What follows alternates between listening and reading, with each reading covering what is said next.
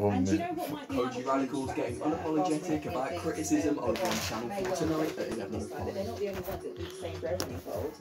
Doha is a small place, there's not a lot of travelling. You know, when you look back to Russia last time round, miles that they were covering, well, mainly through the air, wasn't it? Just how big that country is. Whereas here, when you're flying into Doha, you'll see That's into it in your Friday.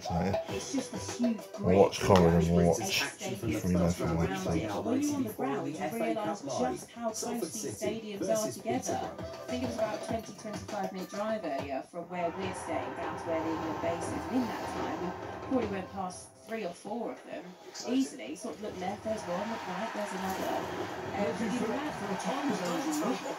Yeah, exactly. Whereas again, Rob, you probably think that could only be of advantage to these players. Yeah, Dion touched on it earlier.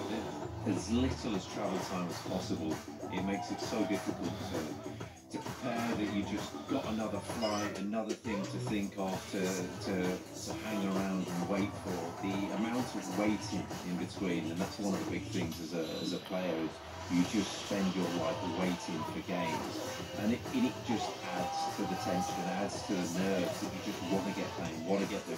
So if you're in a nice environment, in and around the camp as long as you can, and it sounds like they're going to be there pretty much the whole time, then that just adds to it. I think in the 2012 Euros we stayed in Poland, and most of our games were actually in Ukraine, and I think we had as many flights and nearly as many days that we were in the tournament there, so it makes it a really tough sort of travelling arrangements, logistical, and right, okay, another plane, another game.